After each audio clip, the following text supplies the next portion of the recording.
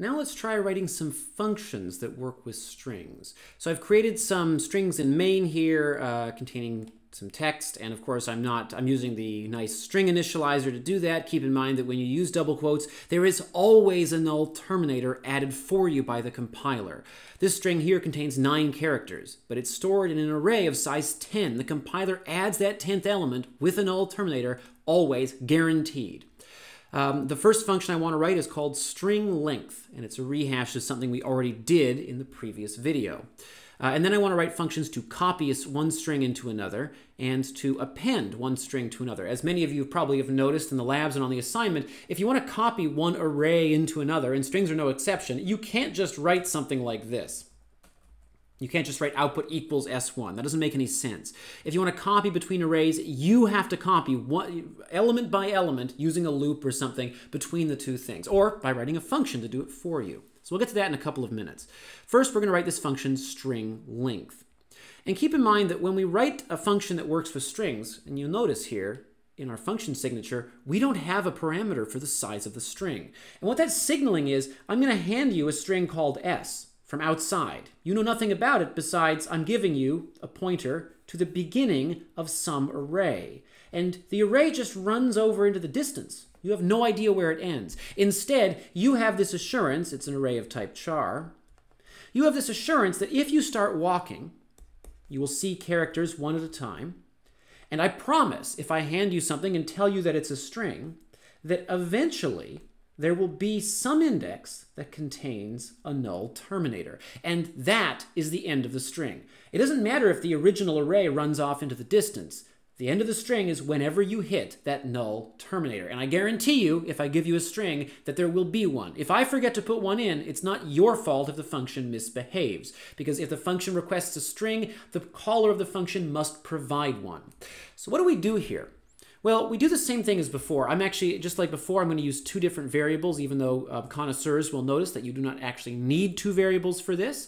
We'll keep one variable as my index and one to track the length that I've seen so far. I'm just going to start walking at index 0. So I'm going to keep asking the question, is S sub I equal to a null terminator? As long as S sub I isn't, then I guess I'm looking at a valid character. So add 1 to the length and then increment I so I can queue up for another iteration. When I'm finally done, S sub I, at the last iteration of this loop, when I get down to line 23, that means that index I must be the index of the null terminator. So the string is over, I have to stop walking. And then I'll return my length. All right, so we'll try that out. And I mentioned, maybe not convincingly in the last video, that this style of loop can be a bit difficult at first, and that you actually can get around writing it in some cases, although I didn't make that case very well in the last video. We have to write this kind of loop when we're finding the length of a string. If we can somehow get the length of a string, we can often write the standard array-style loop that we've been writing, for example, on assignment 4 in the labs. All right, so we'll try running this. Let's see, that's a good complaint. Okay, so I put a colon instead of a semicolon. Sorry about that. We'll try it again. We'll ignore that unused variable warning. That's just because we haven't gotten through very many exercises yet. Length of S1 is 9. So remember that the length of a string is defined to be the number of actual characters in it. So, you know, letters, numbers, spaces, symbols, whatever, but not the null terminator. It's in there. It's part of the machinery of the array, but it is not part of the string. So this string in this example here is length 4. The string raspberry has length 9. The string grapefruit, pear, pineapple. Okay, so 9 plus 9 is 18. Let's see. Wait, that's not 9. That's 10. Plus 9 is 19. Plus 4 is 23. And then one space is 24. Another space is 25. So it looks like the answer is correct. Let's try string copy. So the string copy function is going to take 2 arrays as well. And of those, let's see, so string copy. I give you a string called source, a null terminated string. Notice that in the specification it just says, and a destination array. The destination array is empty for our purposes. So let's repurpose my diagram here. So here's my source string. And I also give you a string called dest. Or I'm sorry, not a string. That was my point. The string, the destination is just an array. And we don't care what's in it. It could be undefined. It could be anything. It could be garbage. We don't care. It's our job to fill it up. Except we do make the assumption that the caller has ensured that the destination array is big enough. Obviously, we don't yet know the length of the string, and there's no way to know how big that destination array is, so it's the caller's responsibility to make sure it's big enough. And in main, we can see I made it size 1000. I think that'll take care of it. All right, so I'd like to copy every character from this string to this string. So I'm going to start with this loop. I'm going to walk through, starting at index 0, just like before. And I'm going to write, let's see, while s sub I is not equal to the null terminator. And then at each step, press page down by accident, and then at each step, I'm going to copy the contents of index I from the source array into the dest array at the same index. And that's one reason I don't need two index variables for this particular problem. Because I'm copying one-to-one, each index is going directly into the corresponding location in the destination. Let's trace through this. And if you're writing string functions, especially on an exam, and you don't try tracing through one quick example just to catch problems like this, then you would deserve the deduction you get in marks. Because it's really easy to make a mistake, and this piece of code does actually contain a mistake. So let's try running through this. Okay, when I equals 0, is this a null terminator? No, copy it in. Is this a null terminator? No, copy it in and move along. Index 2, no. Index 3, no. When I equals 4, this is a null terminator. So the loop ends. And the problem is, at line 39, at the end of the function, there is no null terminator in my destination array. It could be that the array, by luck, already had a null terminator there, but I didn't put one there. And on an exam, that means I'm going to lose some marks. If this were a question out of 5, we might already be down to 2 out of 5 or 3 out of 5. Usually you lose 2 marks just for getting a null terminator because of how important it is that every string contain one. So what I should observe is that when the loop ends, I will equal 4 in this example here, because it's the index of the null terminator. So what I should do is I should install that null terminator directly into that location of the destination array. We'll try running this. Oh, whoops. Okay, yeah. Source sub I. And let's see what happens. All right, so there are my copies. There's the copy of S2, and then I copy S1 second because I want to prove another point in a minute. So we can see the copies look, and because I'm printing them inside of brackets, we can see that no extra garbage got copied, which is helpful.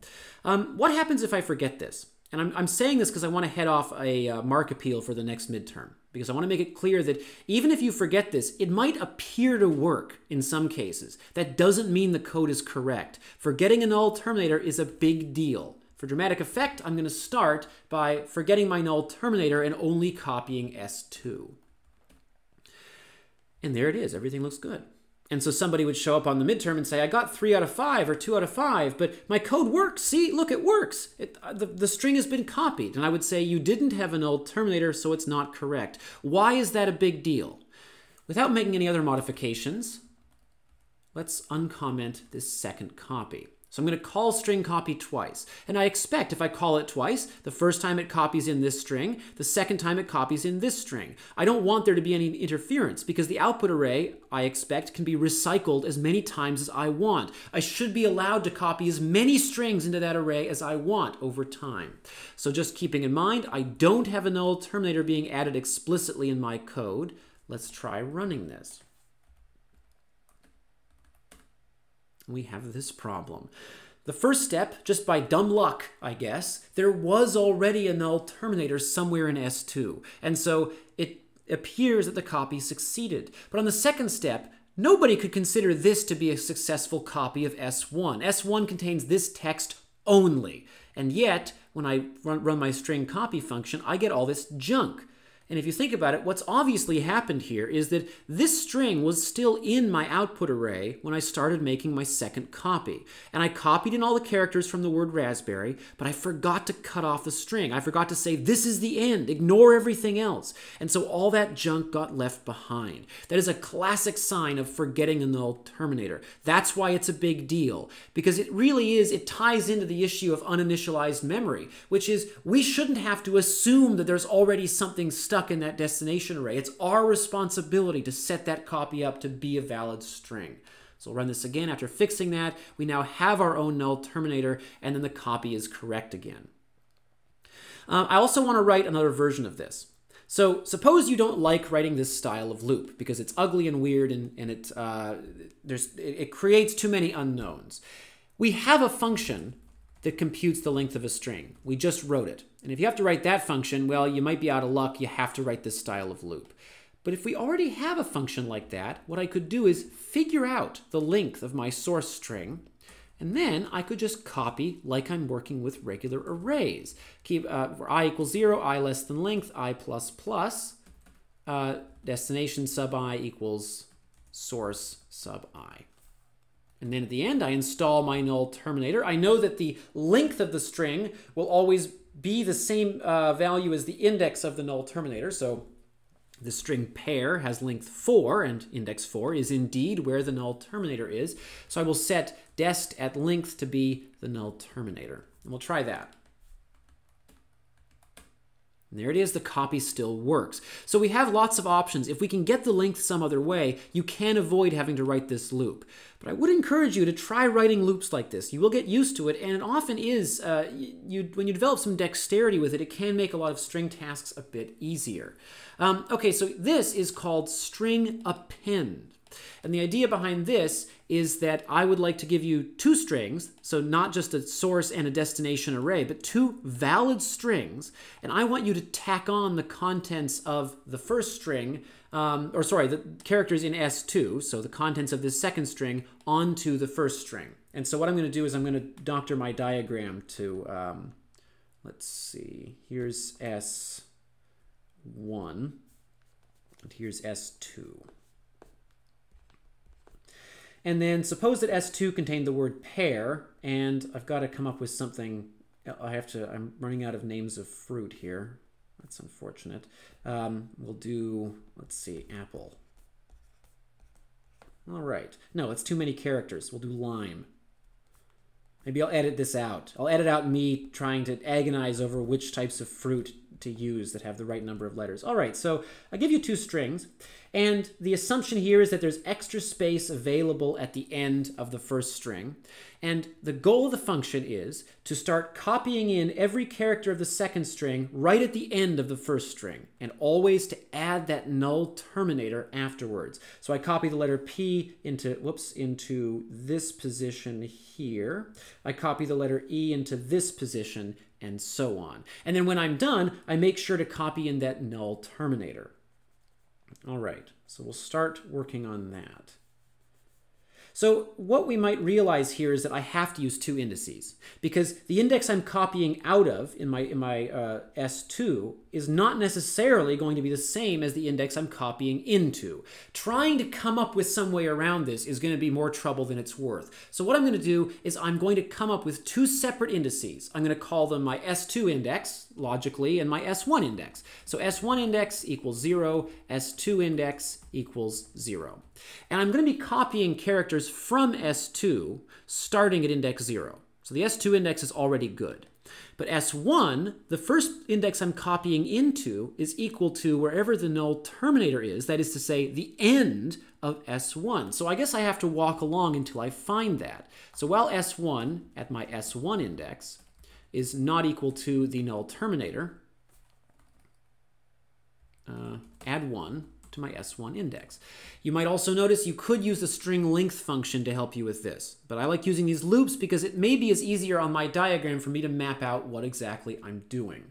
Okay, so my next step is I want to now copy from my string S2 until, actually we are going to refresh the diagram here just because we need enough space to actually know what we're working with. All right.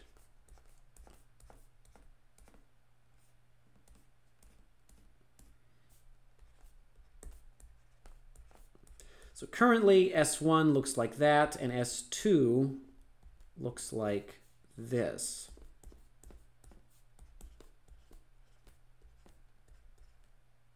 And S2 could go off into the distance as well. We don't want to preclude that happening.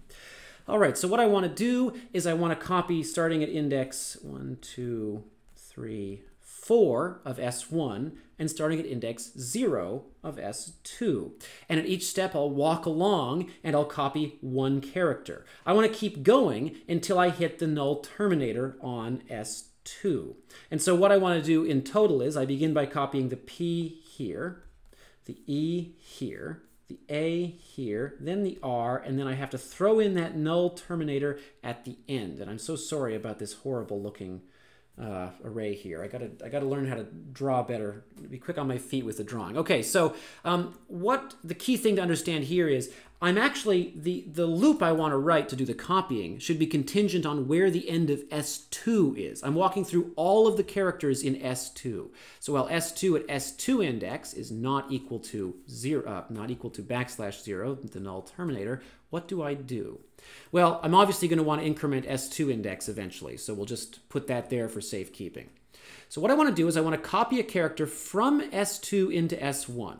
And I always use the index I'm keeping in S1. So my S1 index, if I revert to where I was a minute ago. So when S1 comes in, the S1 index gets positioned there by this first loop. And my S2 index is positioned here. Okay, so what I do is I copy from S2 at the index I'm keeping for S2 into S1 at the index I'm keeping for S1. So I copy the P into this position here. As I said, if you don't try and map this out while you're writing a question like this on the midterm, you probably won't get the every index correct. So draw something out, visualize it, so you know how many indices you need and you know how to actually work with them.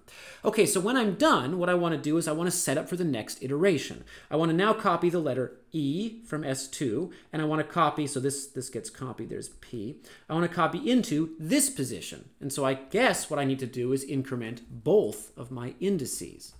All right. And then when I'm finally done, what do I have? Well, I copy the E, so that gets put here.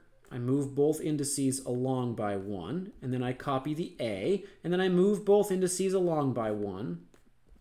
And I copy the R, and I move both indices along by 1, and that's where the loop ends. So at that step, S2 at S2 index equals the null terminator. So the loop ends. And you might notice up here in S1, there is no null terminator yet. I have to do one more operation, which is I have to install into S1 at the current index, because notice that when the loop ended, the index I'm keeping is pointing into the element where the null terminator would go. So I just set S1 index equals \0.